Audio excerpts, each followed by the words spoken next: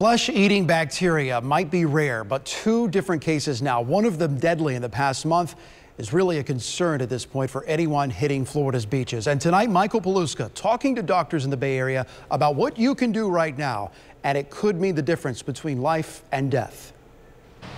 Summertime and the beach go hand in hand.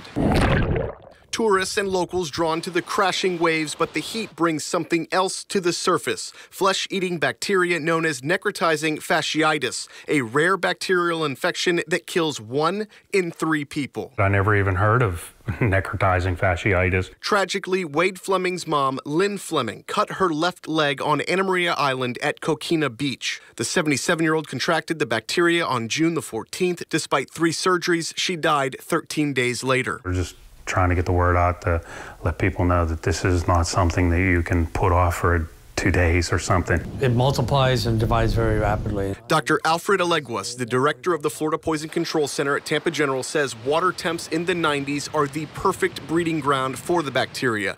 If you get a cut in the Gulf, the Bay, brackish, or even fresh water, scrubbing it with soap and water can kill the bacteria. But if the bacteria is already in your system, your minor cut will show major symptoms. Really red and inflamed, can happen over a very short amount of time.